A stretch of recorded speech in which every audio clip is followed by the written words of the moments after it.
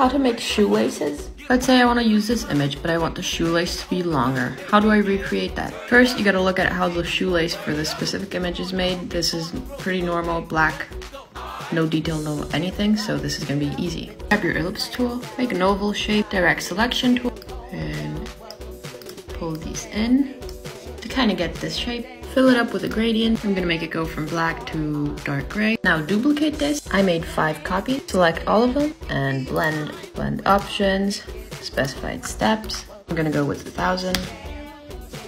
And that's my shoelace. Now grab your brush tool and draw the path you want your shoelace to make. This is the path I want the shoelace to make. Now I'm gonna select my path and the shoelace and replace spine. Bring everything into Photoshop. Add a mask to your lace layer in Photoshop. I'm gonna brush away the parts where I want it to appear behind the image. And there you go. Follow me on Instagram for more cool stuff.